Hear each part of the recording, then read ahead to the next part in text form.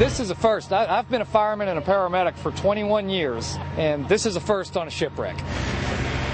We're standing here on the beach in Kerala with the recent nor'easters that have rolled through the Outer Banks over the winter. As it's unearthed a shipwreck. Tentatively dated this ship to the late 1600s and may possibly be the oldest shipwreck ever found on the Outer Banks and possibly on the eastern seacoast.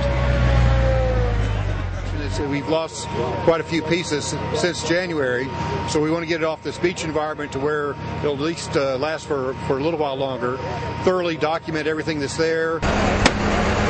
Working with a group of engineers and archaeologists.